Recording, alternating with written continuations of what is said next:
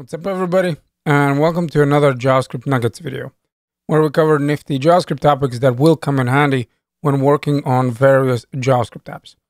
And in this video, we're going to take a look at 3 ways how we can pass props in React. So essentially, how we can pass data from the parent down to a child component in React. Before we get started, let me just mention that if you'd like to access the source code, just look for the GitHub repo URL in the description.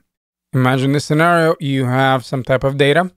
In my case, it is an array, and then each item is an object, and then inside of that object, I have more properties. And then I have a list component where I iterate over that data, and then I return a person component.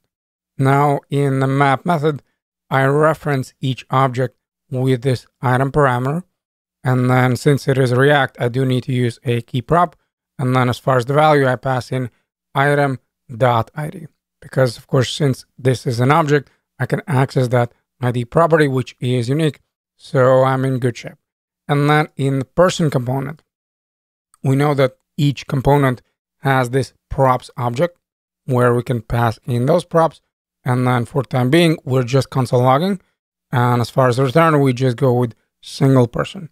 And then I can clearly see that in my browser, since I have 3 items in my array, I have 3 single persons on a screen, and then in the console, for the time being, props object is empty because we're not passing anything down. And the first way how we can pass data is by setting up individual props. For instance, if I want to pass down the name value, I can go with name prop. Again, naming is up to you, but I'm going to go with the same name, and then I just look for item and then that name. And now, of course, once we save, we can see that in the console, in the props object, there is a name property, which will match exactly to whatever name you gave to your prop. And then the value, of course, is coming from the object. So now we simply need to access it in our return, where we want to go back to the JavaScript land, and we want to go with props and then dot name. Now, don't worry, at the very end of the video, we will destructure it right here in function parameters. I'm simply not doing that right now because I want to keep on console logging the props. So I save, and of course, I have John, Susan, and Anna. So this works. This is a one way how we can access the props. Now, the problem with this one is that the more properties you'll have in the object, of course, the more annoying it is going to get, because you need to keep in mind that for every property, you'll have to repeat this. For age, I'm going to have to go with whatever prop name, then the value, and hopefully you get the gist. So a better way is just passing in the entire object. How is that going to look like? Well, first, let's remove our previous code. And then I'll also remove it from the heading 2 here. And then where we have the person component, I'm going to go with prop. And in this case, I'm going to name it person. And I'll assign this prop to my entire object. So to my entire item. So I go here with item. And then again, once we save, and you know what, I'll clean out my console. And then once we refresh, check this one out. So now, of course, in the props object, I have a person prop, which is an object itself. And then inside of that object, I have all these properties. And you can clearly see that they match exactly to whatever I have in the data. So if I want to return any of these values, I just need to go with props. That's my object. Then the person object. And then inside of that person object, I need to look for name, age, or whatever property I want. So I'm going to go with colon.